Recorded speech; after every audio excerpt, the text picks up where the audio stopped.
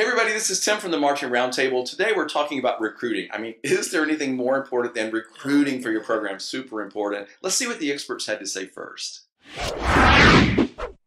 I'm lucky enough that we have a middle school program. I make sure that I'm visible to those kids. I'm always around at shows. I stop by if they're in the stands. I pop over and I say hello so that they know who I am. One of the things that we did with that feeder program, we took the middle school director and we brought her in for our outdoor staff. Not only does that create some fidelity and continuity between the programs and consistency in how the kids are being taught, when those kids are ready to move up to the high school program for marching band, they walk in and she's there. There's a familiar face. It's not like you're having to start all over again. There's already somebody there who knows you, who knows what you're all about. And we also take advantage of all of the activities fairs that the school offers. They even bring kids down to the middle schools for incoming freshmen, and we've done performances for the last few years for the incoming freshmen at some of the middle schools. Those are great tips. One of my groups, as recent as last night, we just started a club guard because we have a sister of one of the girls who's a senior. The little sister's an 8th grader. She can't wait to get involved, but it's not a K-8 district, so she can't really be involved now. So she's recruiting all her friends to join the guard next year. So we started a little club guard. We got approval for that, and they're all really excited about it. Just things like that. It's just getting that word out and trying to make it a really positive experience.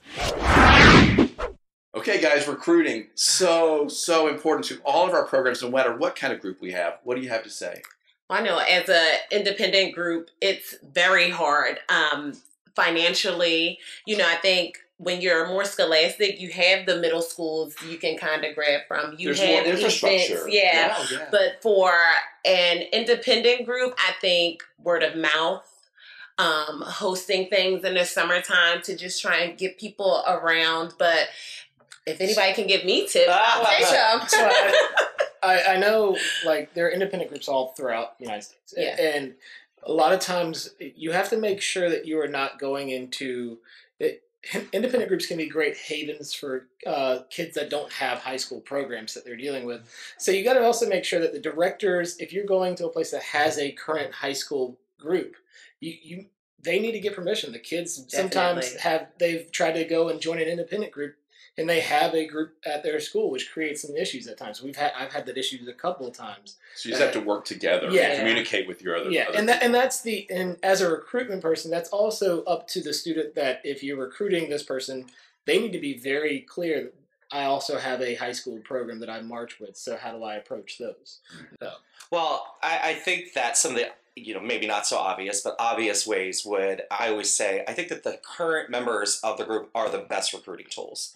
And, I always, my students will say, well, I asked everyone I know, but did you really ask everyone you know? Did you have you really talked about the benefits of why you can't wait to get to Tuesday night practice? Yeah, talking about what it's done for you. Exactly. Very powerful. And social media, especially for an independent team, social media is huge. The reach is huge. We have these amazing influencers that are actually working with us on a couple of different projects. They see how cool it is and they see how funny these people are. So I think that social media is another huge tool that could be used. Now, for the fall, recruiting, a lot of times what happens is the winter is recruited from the fall. Yeah.